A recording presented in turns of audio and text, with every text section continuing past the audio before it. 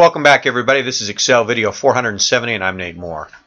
Helped a group this week that said, hey, Nate, we've got to export all of our medication data that's in our EHR and get it into another software package. Can you help us? And we were able to go in to SQL Server, grab the data that they needed, get it in an easy to understand and validate and use format, and they're on their way. If you're frustrated with data trapped inside your EHR, I'd love to help you.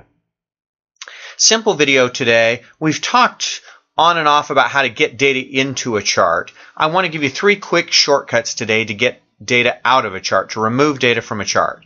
And before I get to the 3 shortcuts, in Excel 2013, I'm only going to remove data from a chart that I never, ever want to chart again, because it's so easy to filter. It's so easy to just come here and say, I don't want to see payments in this chart, and apply, and I'm done, that I'm hard-pressed to delete stuff unless I really don't need it.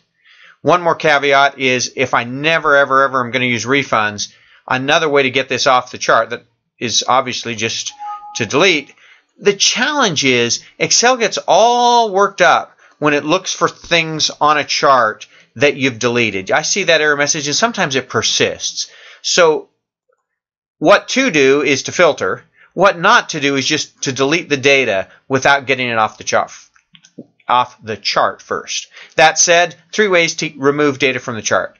Easy way, I don't want refunds anymore. Highlight that series. See how I haven't highlighted the whole chart, or I'm highlighting a specific series, and this is the series I want.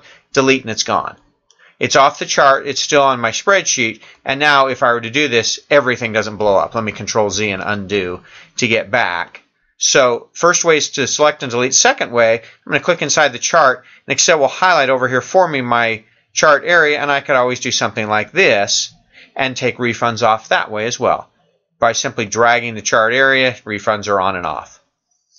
That works if refunds, if the chart series you want to remove is at the far right of your data. If you wanted to remove adjustments instead, another thing to do is to come over here, and our third tip is click inside the chart, Design, select data. I never ever want to see adjustments. I can come here and remove it. I could filter it out, or I can remove it and get it off my chart. So that quick and easy. That's what I wanted to show you today about deleting data from a chart. Again, filter if you can, and don't delete the data until you get it off the chart. Stay tuned. I've got more charting tips coming. Thanks for watching.